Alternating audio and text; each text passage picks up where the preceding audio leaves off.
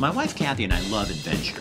We go on trips cycling and we go paddle boarding and running, and we think that you'd like to come along with us because we hear that all the time. So on the show and Rick Dancer TV, we take you everywhere.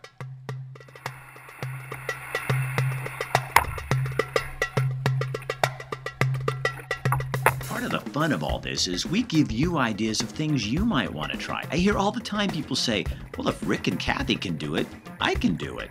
And they do. Relationship. That's really what we're looking for here. Commercial TV can't provide that. We can. We want you involved. We want you to feel like you can do anything we do.